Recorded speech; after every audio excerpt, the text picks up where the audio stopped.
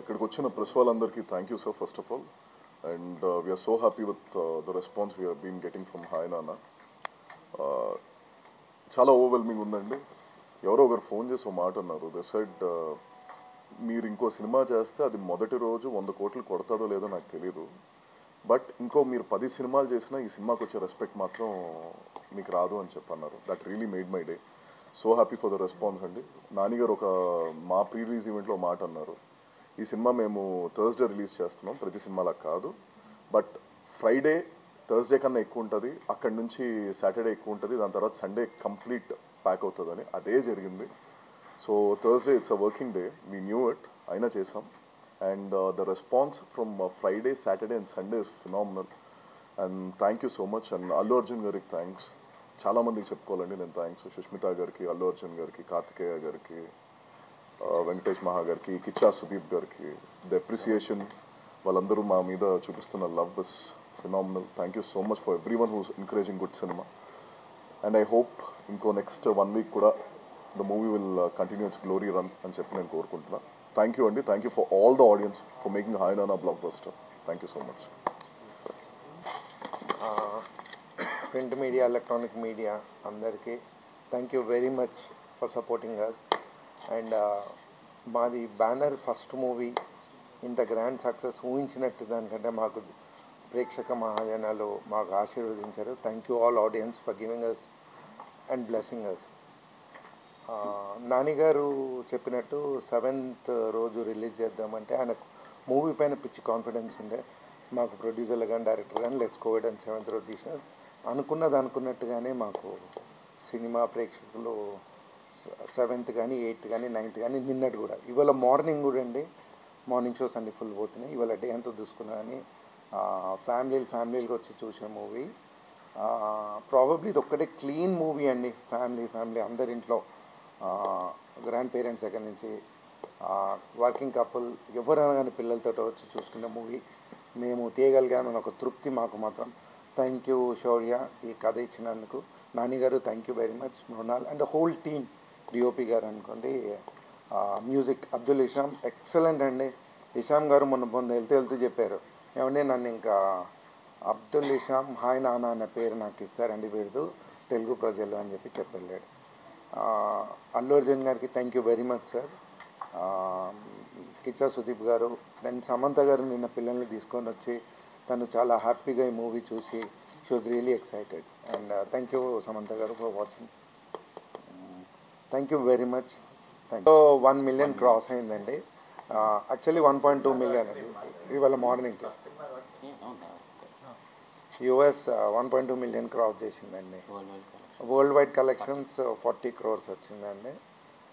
Actually first movie తోటి మేము చరిత్రలో ఉండిపోయేలాగా చేశారు. Thank you.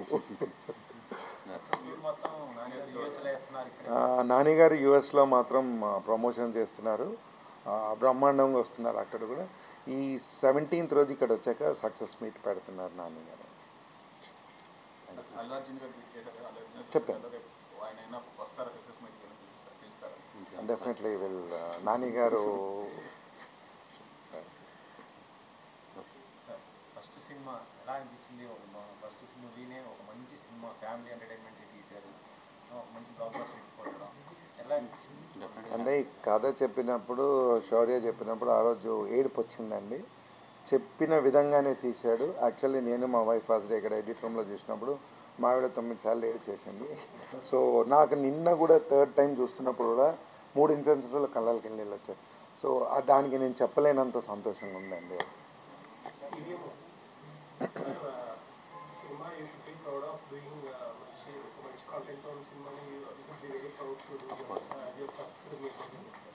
బట్ ఇదన్న చాలా మంది ఏంటంటే నెక్స్ట్ సినిమా వరుణ్ తేజ్ గారితో ఆ సినిమా ఎలా ఉండిపోతుంది, అండ్ ఆ సినిమాలో కొంతమంది ఏంటంటే మీరు బ్రేక్ తీసుకుంటున్నారు అని అంటున్నారు, దాని గురించి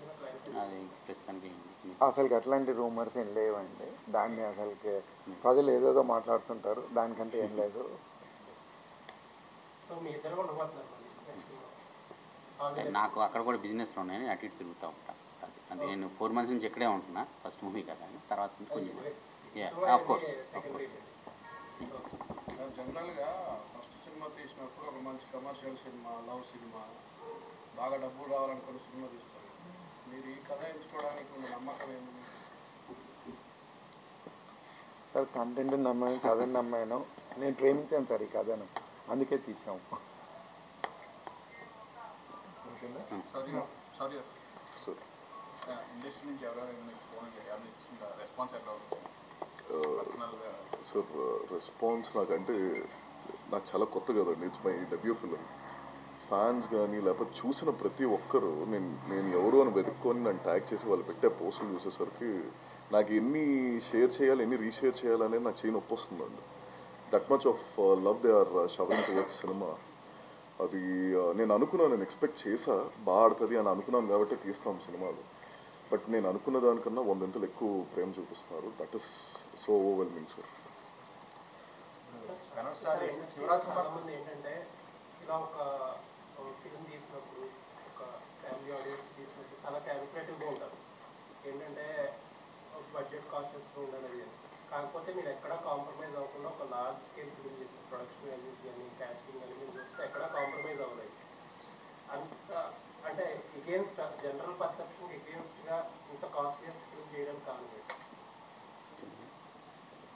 కారణం సార్ కాదని నమ్ముకున్నాము, ముందు వేసుకున్న బడ్జెట్ ప్రకారంగానే వెళ్ళిందండి. ఎక్కడ కూడా మేము స్టార్ క్యాస్ట్ డేవనే డిసైడ్ అయిపోయింది, ప్రాజెక్ట్ కాస్ట్ కూడా డేవనే డిసైడ్ అయింది. ఎక్కడ కూడా డీవియేషన్ ప్రాజెక్ట్ కాస్ట్ ఎక్కువైందని అసలు ఆలోచన కూడా మాకు ఎప్పుడు రాలేదండి. అండ్ మార్కెట్ పరంగా కూడా మాకు తెలుసు బిజినెస్ ఎంత జరుగుతుందని.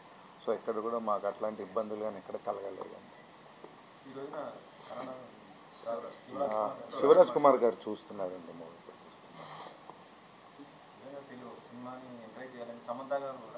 నిన్న వచ్చారు. అవునండి, నిన్న వచ్చి చూశారు.